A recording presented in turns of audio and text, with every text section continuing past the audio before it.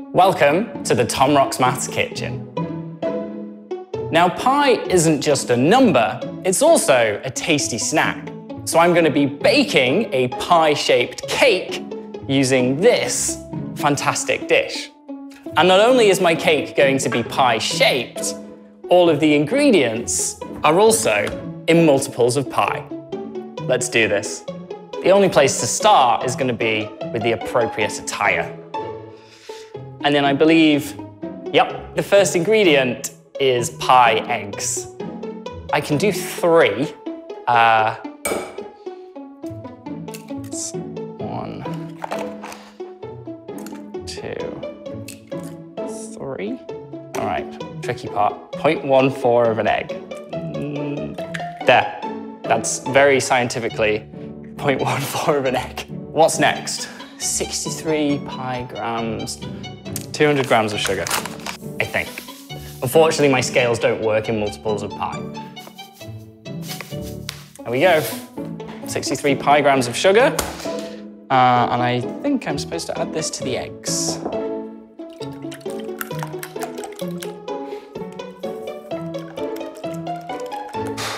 It's hard work.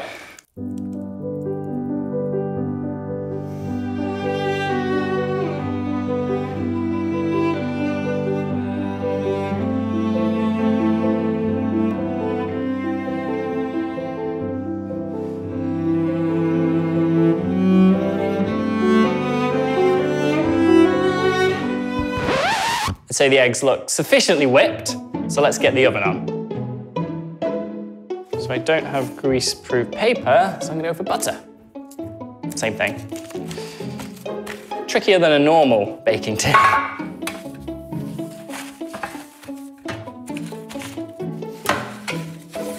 Sufficiently greased. Okay, 45 pi grams of flour. Going with 140. All right, baking powder. Teaspoon? About, small teaspoon? I'm going with that. Pi grams. Again, super accurate. I think these were supposed to be sieved, but it's gonna be a lumpy cake. My cooking skills are really coming to the fore here. I need butter, 14 pi grams, okay. Let's weigh this out first. This might be too much. Way too much. That'll do. So I do have a nice trick for melting butter. You do it in hot water. If cooking shows have taught me anything, you melt the butter in a bowl in hot water. Some excellent fluid dynamics going on in there. Starting to look like a cake. That's hot, that's hot, that's hot, that's hot. Okay, vanilla, 2 teaspoons, approximately. Oh. It's gonna be a very vanilla cake. We don't have to eat this. Come on, stuff cool. So now I am adding one set of liquids to the other set of liquids.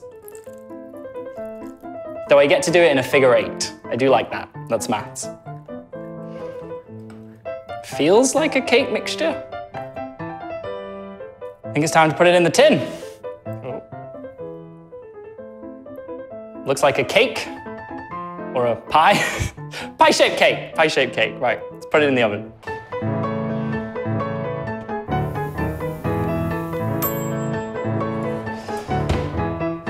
Look at that beauty. All right, time to decorate my cake. Okay, Nutella. You're not supposed to eat your own food, right? Final ingredient, whipped cream.